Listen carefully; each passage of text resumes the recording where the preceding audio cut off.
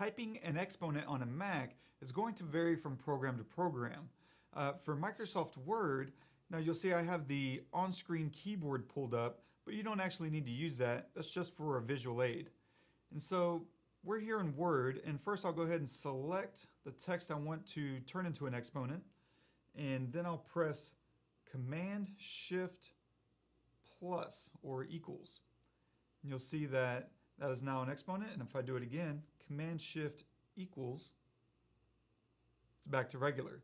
Now you can also use the superscript format here in the Home tab. If I click on that, you'll see it has the same effect. Now for another program such as Pages, you can use Control Command Shift equals, and that'll do the trick as well. So there's a couple different ways, and ultimately it's going to depend on which program you're using, but if you can't figure out the shortcut, look to see if maybe there's a font option for formatting into superscript.